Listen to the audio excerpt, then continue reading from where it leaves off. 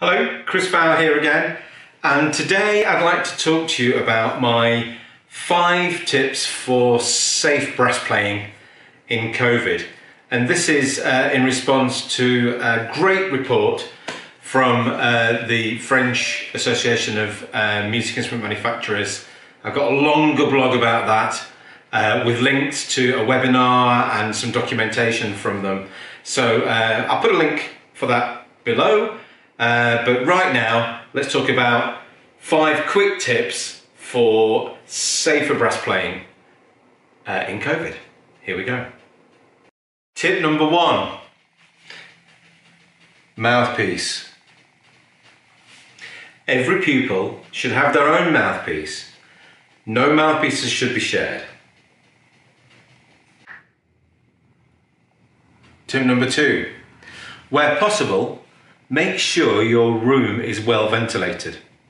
And by that means that fresh air can get in and out of the room. So good old-fashioned open windows. Don't be tempted to use stand fans, as they'll just simply spread any droplets of water or aerosol droplets around the room more evenly. Fresh air through a window. Tip number 3, use a fabric bell mask on the end of your instrument. Here's a Dennis Foot one.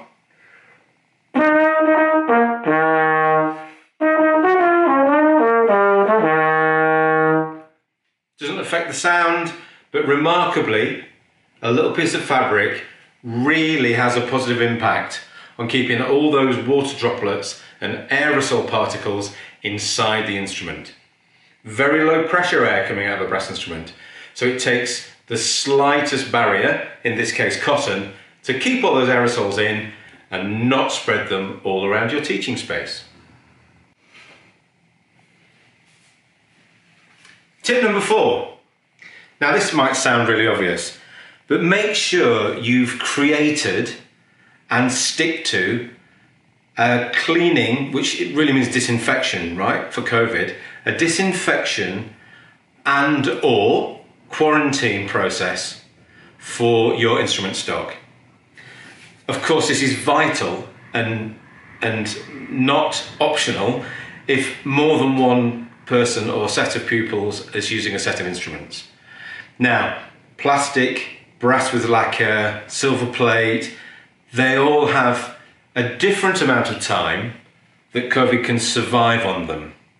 And in fact, ABS, which our instruments are made out of, is only 1 day. There's only 1 day that COVID will survive on ABS, 3 days for brass.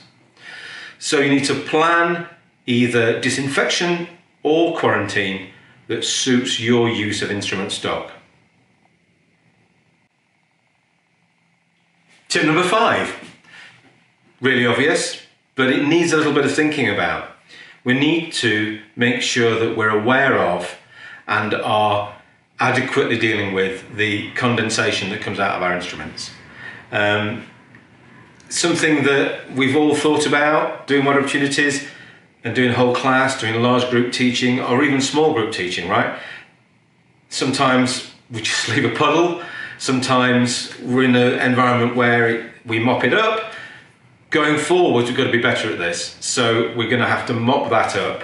We're going to have to think of a way of mopping it up with a solution that's going to kill any viruses in there. So have a plan. There are many ways to do it, but you need a plan so that all that condensation that comes out of the instrument is safely dealt with. And of course, it's condensation. We know it's not spit, right? We agree on that. Okay, that's tip number 5. So we're getting back to playing brass in schools, which is fantastic. I know some people have got back to school earlier than others, but it's going to look like come September and during the summer term, we're going to get back to playing brass all together, which is going to be wonderful. The more safely we can do this, the more sustainable our activities will be. And we want all those people around us in school, pupils, parents, teachers, administrators and managers to be happy that we're doing everything we can to be safe and that brass playing is a safe, fun, enjoyable and educational activity that we can all return to. Any thoughts? Drop me a line. My email's below. Hope this has been useful. If you want more detail, once again, click on the link to my more substantial blog, which within it has got the webinar and the documents from the MIA and from our colleagues in France. Thanks for listening. Bye.